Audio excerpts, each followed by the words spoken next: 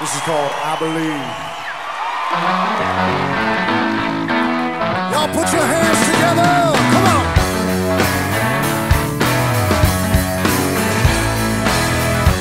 Give me something. Well, hey there, everyone, and welcome to another MCC Moment. My name is Pastor Matt, and I'm just sitting here in reflection of what took place on Sunday, of where I just really felt that the Lord just really led us through just a significant time of not only worship but communion, and then really set us up for a powerful time in the Word. I really felt a couple of things in relation to Sunday, and that was firstly that the Lord is really wanting to minister to people who have experienced the sense of failure and experienced the sense of fear, or even the fear of failure. And I would say this to you, that failure or the fear of failure really robs us of our belief, not only to believe within ourselves, but to believe also of the hand of God in a matter. And I would encourage you, just take it to the Lord. You do not need to fear failure, and don't base your future on past areas of your life where you felt that things have failed or that you have failed. And I would encourage you, step out in that and believe for something great. Well, Sunday was significant. Somebody said to me that they felt that it was a real shift and a real next level that the Lord was taking us into as a church. I'd encourage you to check out the Sunday service via YouTube or even Facebook, and catch up with that way. But I entitled the message "Encounters and Disappointments," which seems a bit strange, a bit funny in church life, because generally speaking, we don't love to talk about disappointments. But you'll see, and I will put it up, but you will see that there was a QR code here that went here. We'll do it this way. You might be able to do it this way. There was a QR code here that would go straight through, that will take you through to a live and public link of the slides that we used on Sunday. So I would encourage you to check that out. But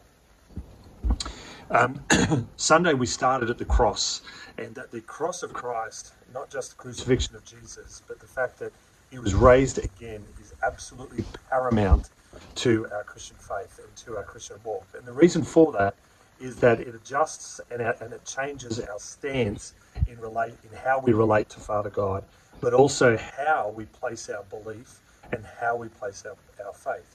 So if belief fuels faith, then also unbelief and disbelief reduces our faith. And right through to that same principle is applied even with people in our life as well. If we disbelieve them, then we tend to walk in less faith for them, right? And so, or less faith in them, I should say. And so the same is true with the Lord as well. And so a lot of people who don't, or who are unable to make that leap of faith, that step of faith, to cross that line, a lot of people struggle because they can't believe, or they don't believe, or they don't choose to believe. And so therefore there is this element of coming back to the cross, a historical, documented fact of what took place. It is absolutely in the history books, not just in the Bible, but in the history books of historians over the years. So, we can take it that far, and often, within the Western world, we forget there's a whole,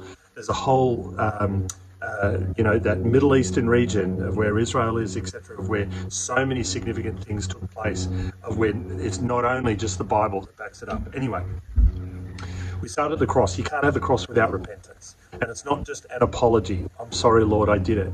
It is a 180-degree turn of where we forsake what we were and we move into who God is calling us to be. And then we talked about the fact that sometimes we can feel as though God is absent. And that's a very, very real thing. I mean, Jesus said these words, "Lo, I am with you always." And yet that's a promise, but at times we feel as though God is absent.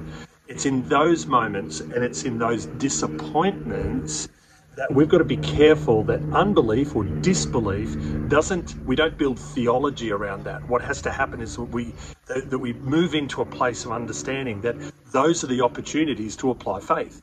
those are the opportunities of where belief has to fuel our faith, because it's easy to believe when things are going well. It's easy to believe, right? But when our back is against the wall, then it's those times that is the measure of our faith. It's the measure of our tenacity. It develops perseverance, character, and hope. And the Bible goes on to say, hope does not disappoint. And that's Romans 5. So this is all to the point of we experience all of these things in the world, all of those things in life, to the point of where we are led into a place of encounter. Now, encounter is important. Why? Encounter is important, if you can hear me over the plane that's flying over. Encounter is important because that fuels our faith. And we have to learn to position ourselves in a place of where we can encounter the Lord, of where we can invite His presence, where we can be in that place of repentance, belief, faith, not coming back. We can take our disappointments and those moments of where we feel like God is absent, we can take those moments to Him. He's big enough to handle those as well. And we step into this place and opportunity of encounter. And you see that happens, it can happen on a Sunday morning, it can happen at church, it can happen in the bedroom, it can happen in the car. But the point is that we're always looking to have an encounter with the presence of God. And not only that, but stepping into a place of where we become a signpost to others also. What God has done in my life, He can do for you. What God has done in your life, that's an opportunity for the advancement in my own life. Okay? So we become a signpost of encounter as well. And let me tell you, people who are growing, people who are experiencing balance and success in their life, what I see mostly is that they have encountered the Lord. People who have stepped out in faith have had significant encounters which have empowered them for living, and they've gone on to do even greater things. And that's the promise of the Lord for you. When we encounter Him, we encounter greater things. Well, there's so much more to talk about, but I hope that's been helpful. Check out the service. I'm going to post a couple of slides in this video here, but it's especially that QR code. You can go back to the slides from Sunday and revisit them and just pray about them. All right, guys, God bless you. I hope you have had a wonderful week. Have a wonderful week together, and we'll see you Sunday morning. God bless you, church. See you.